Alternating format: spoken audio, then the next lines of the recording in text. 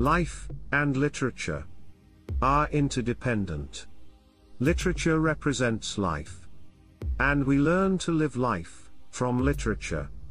But sometimes, literature represents life so effectively that for a moment, our brain gets totally blank and all our senses get numbed.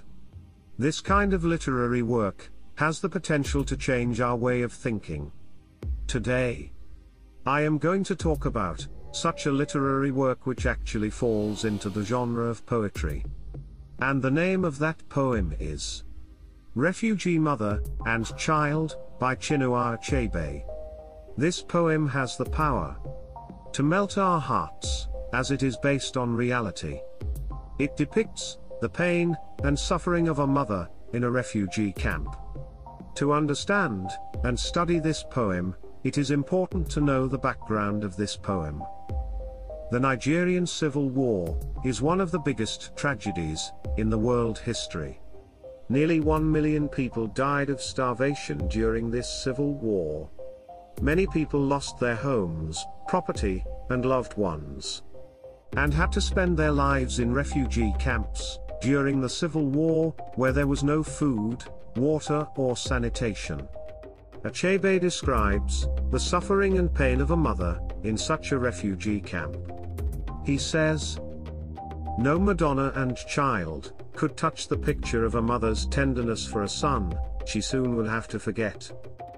In this stanza, he compares the love and tenderness of refugee mother for her child to the love and tenderness painted in the painting of Mother Mary for her baby Jesus. Here, Madonna and child relates to the idea of Mother Mary and her child Jesus. And he further says that the refugee mother would have to forget her child soon. Forgetting a child is impossible for any mother. But this mother has to forget her child. And we do not know why. But eventually, at the end of the poem, we will know the reason. In the second stanza, he describes the atmosphere and the situation of the children in the refugee camp. The air was heavy with odors of diarrhea, of unwashed children, with washed-out ribs, and dried-up bottoms, struggling in labored steps behind blown empty bellies. He says, the atmosphere in the camp was filthy, and was filled with odors of diarrhea of those children, who were dirty, malnourished with blown empty stomachs, and had no energy to even walk. This is quite unimaginable for us, because we see children around us full of energy and enthusiasm. But the situation of children in that refugee camp was very different. In the next stanza, he describes the mother. Most mothers there had long ceased to care, but not this one. She held a ghost smile between her teeth, and in her eyes the ghost of a mother's pride, as she combed the rust-colored hair left on his skull, and then singing in her eyes, began carefully to part it. Here, he says that other mothers in the camp have no energy left to care for their children. But this mother is still taking care of her child. She has a ghost smile that is a ghost of a smile on her face, which means her smile is dead, but still she is trying to keep that smile on her face. She also has ghost of mother's pride in her eyes, which refers to the memories of her being a proud mother. She is parting the rust-colored hair of her child.